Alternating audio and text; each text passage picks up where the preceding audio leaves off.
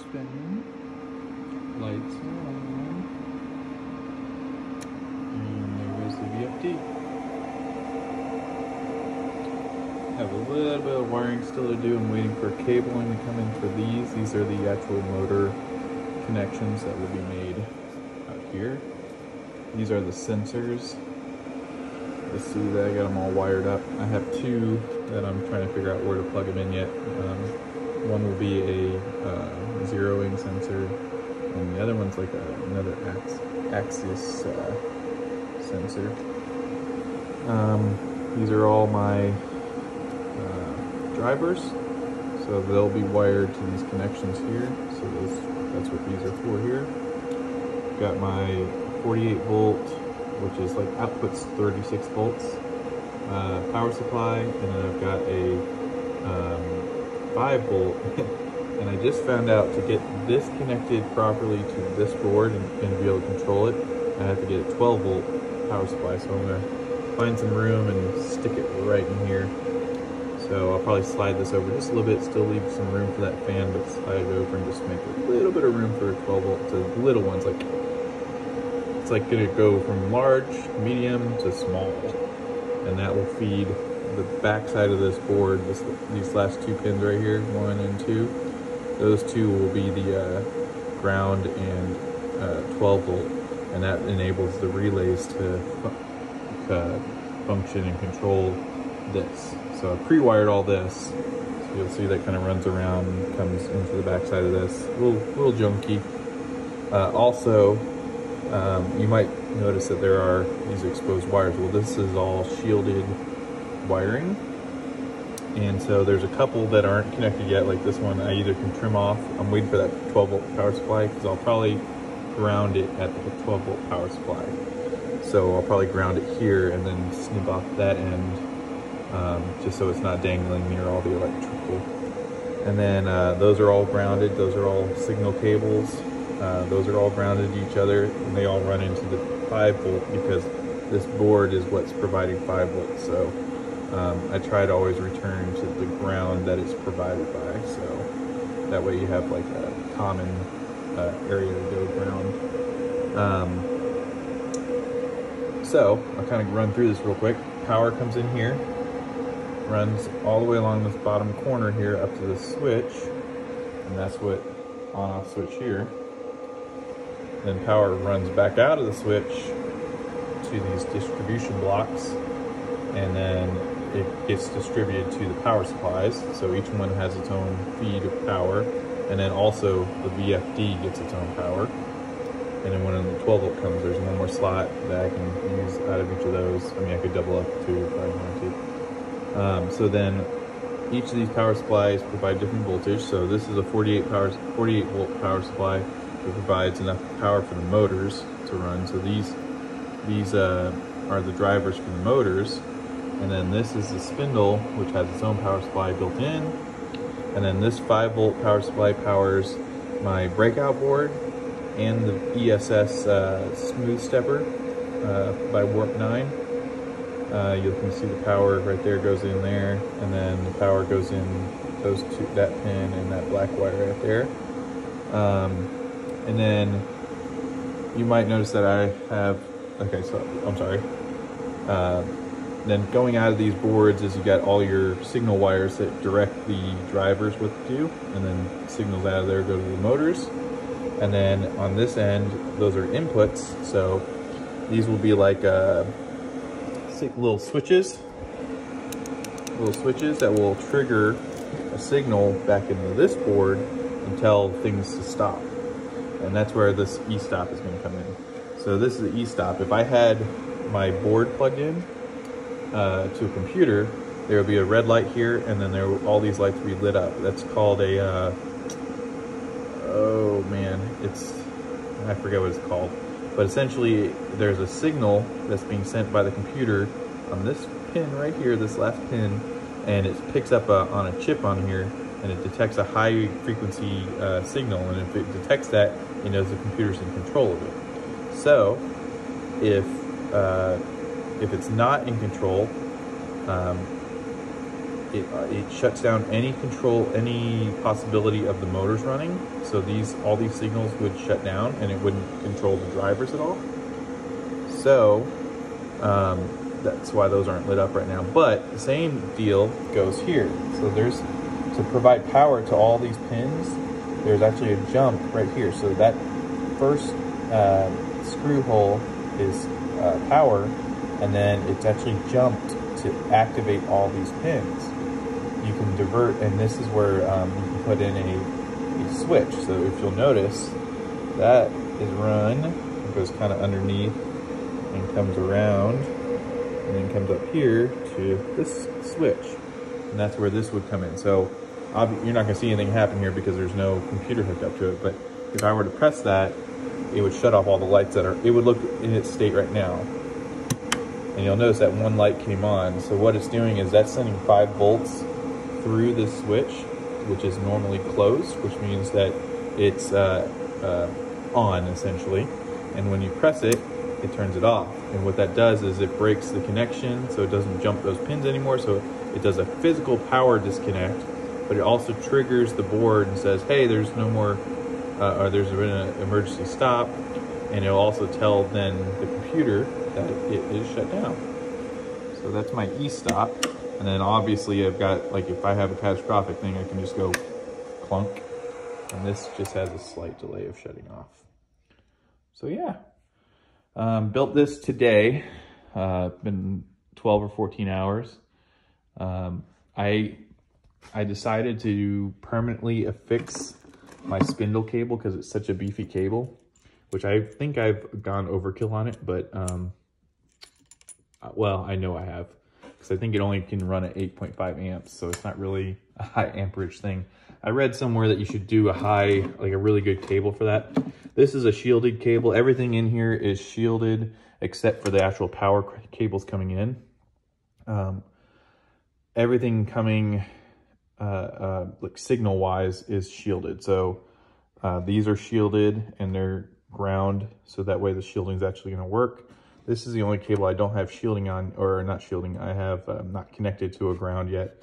You'll notice this is the beefy spindle cable that has the ground, or I'm sorry, that has the, if I can just talk, it's 2 o'clock in the morning, guys, I'm sorry. So that is actually the grounding cable, and then the shielding is wrapped around inside it. And you'll notice that that kind of wraps around and goes to the back. I decided, instead of doing a breakout on the side here like these with the spindle cable, it was such a beefy cable that I figured that this would just be the best way to do it, strain relief. Mostly because if I came in with that cable, I would have to go and connect it here and then go again. And I just don't think those connectors would hold up. So I came in with a beefy cord relief and then just kind of wrapped it around. Hopefully with everything shielded and properly grounded, it will help with any electrical interference, let's just say that. So yeah, this is my my box here. So I got some fans on the side. Control, if you want to turn it up down, I'm just gonna leave it on full blast. The one thing I did, and you can't really see it here, is I just put a bunch of holes in the back, hoping that that will be enough to keep like some positive pressure. Obviously there's gonna be some air leaks everywhere else, but I'm hoping positive pressure will keep dust out. And then I've got filters on the front here that I can clean out and, you know, just do in the sink. So my plan for the top is to do some just clear plastic, but I didn't measure before I did this, so I might have to go return this and get a new sheet that's bigger. This is 18 by 24 and my case is 19 by 19. I don't know why I came up with that. It's mostly just because of the baseboard, the biggest piece. I had about 19 inches on one dimension and then like 19 1/4 on another, so I just made it square. If I can't think of anything else to kind of talk about on the box. This just took me all day to build out. I've been working on just testing and tuning. I just used the baseboard and screwed everything down for a while, but now I finally built the box and just gotta get some soldering done once I get my cables in the mail. And I guess I can show you what I have over here. Oh, here, let me show you this. This came in today. It was supposed to come in like Wednesday, so I'm really excited. I got my 3 ball screws here, so I'll put those together tomorrow. Hopefully, I'll actually have like a moving machine tomorrow, so I'm really excited about that. But this is the CNC. Down here is where the case, or the controller case is gonna be. So it'll be right there. The switch will be here, emergency cutoff. And then, actually, I didn't show you this. This right here is actually a Ethernet port for the computer, because that's what the smooth stepper connects through. So you just jump it into here, and that way I can just plug it in externally, and you know, dust cap will be good. You know, got the idea from a couple guys on YouTube. Anyway, let's go over here real quick. I'll briefly go over this because it's becoming a 10-minute long video. But I got linear slide rails on the side here. They're not real beefy. I didn't realize the size of them until I got them, but actually with the amount of bolts that are in there, super sturdy. The design is just a conglomerate of stuff I saw on YouTube and pictures online. This is a torsion style box, so you got a grid pattern inside that will keep it nice and square and sturdy. Thing is just, I mean, there's the standalone is level and solid. There's no rattling in it. There's no give. Completely level. I mean, if you even look at we're right on the dot there. Cross and everything. So everything's level. You know, we got rails on each side. Got a moving gantry up top here. See if I can go wider. Yeah, I can go wider. So moving gantry up top. Oops. Style here was to try to get the spindle centered with the rails. So the weight, you know, you have some weight toward the back, but once you add that spindle, it starts leaning forward. I didn't want all that weight going forward. I wanted to try to center it over the rollers. It also allows me to, I mean, I'm not gonna have a full table of use just because of the restrictions of the spindles, or the linear rails, but it's pretty good. And then I got some up top here. These don't slide nearly as well as the sides, but it's pretty darn good. What I did here, and you'll notice some holes don't have a screw in it, because I actually used, I screwed and I used these little threaded nuts in each of them, and then I used an M3 screw. And what I found was, as I was tweaking these, because that's why I got it to roll pretty good now, I was tweaking them, some of them were pulling them out of alignment. So like this screw here, that screw there, I think there's like one more here. Yeah, and then another one there. They were just slightly off just because of, you know, me drilling and me doing the inserts. Just barely pulled it out of plumb, or out of alignment, parallel, I should say. So it was making it real tough to move this along. With the amount of bolts and everything in there, I feel comfortable that it's sturdy enough. I mean, that's a overkill in my opinion. I would have done maybe one every other. So it's really sturdy. I was actually surprised by how strong those rails were. You can see the little bearing blocks down there in between on the rails. Oiled them up with just actually I used a bicycle I used the dry bicycle lube, and it actually helped a lot on making those slide really well, and that way the dust doesn't stick to them. Let's see. Okay, we'll talk about spindle, because I think that's all that's left. So NEMA 23 motors. You know, this table is 30 by 30. It was based on like a 24-inch or 600 millimeter design. So all the rails and ball screws are 600 millimeters length, just under 24 inches. So I probably have realistically, like with the amount of room that you lose here, because obviously this isn't going to be full 24 inches. Probably you get about 18 inches lengthwise, and probably about the same going left to right, because you lose about 3 inches here, 3 inches on the left, so you lose 6 inches total. So about 18 by 18, I could confirm that once I get it up and running. Of actual cutting space, the table, you know, I'll have some extra rooms. I'm gonna put down, I have them sitting right there on the table saw in the brown boxes. They're T-slots, and then I have some as my backer board. That way I don't ruin my top on that. I can screw into it though. So I'll use MDF as my backer board. And I'll be able to just do T-slots. I think I can get a couple of rows of T-slots going the full length of the table. And that way I can do some hold downs and everything will screw into this, but that way I won't ruin this with the thing. So all I'm doing is put holes in it to hold my my subsurface down. So anyway, NEMA 23s. The spindle is a 2.2 kilowatt. It's a 110 version, so 110 volt version, water cooled. I haven't figured out the water cooling yet. Well, I kind of have. I just haven't hooked it up yet or filled up the reservoir yet. But I'm going to get a drag train for back here once I get everything wired in. Switches will be wired in. That's part of the reason why the table's so large, 30 by 30.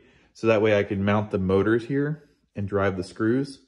And I'm going to have to layer, I think I have it designed in SketchUp, but I have to put like a couple blocks to get the motors up high enough so that you can drive the drive screws. So we'll see how this goes on tomorrow. That's the task for tomorrow, is to get those hooked up.